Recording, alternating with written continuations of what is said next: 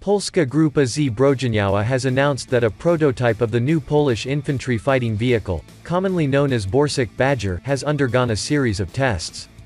The Borsuk has already undergone several tests, including a live fire exercise in September 2020 at Drawsko Pomorskie Training Area, according to a company news release. Borsuk, or to be precise, its first prototype was armed with the ZSSW-30 turret and set off to hunt in Drawsko. We are not authorized to inform about the results of the checks and tests carried out at this stage. However, I can proudly say that we are fully satisfied with the first results of our work. Both Borsuk and ZSSW-30 are the best existing examples of how investments in national competences bring spectacular results, said Bartłomiej Zając, CEO of Huta Stalowa Wola S.A. As noted by the company, the goal of this project is to develop a new infantry fighting vehicle (IFV) that will act as the basic component of future battalion modules together with product documentation.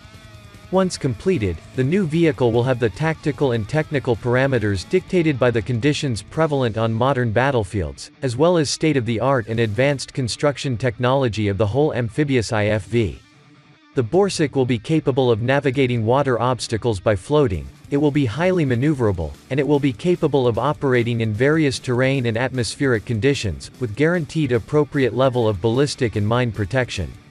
The construction of the new IFV will make it possible to transport infantry teams as well as installation of basic firing systems with caliber 30 to 40 mm cannon integrated with PPK.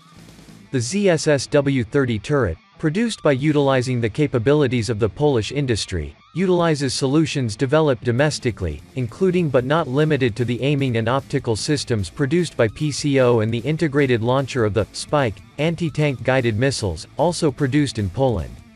The new Borsuk with the ZSSW-30 system is to replace the obsolete -1 Botswana Polaris vehicles in the armed forces, and the ZSSW-30 system, integrated with an anti-tank guided missile launcher, will be implemented as an armament of the infantry fighting vehicles and wheeled armored personnel carriers of the land forces.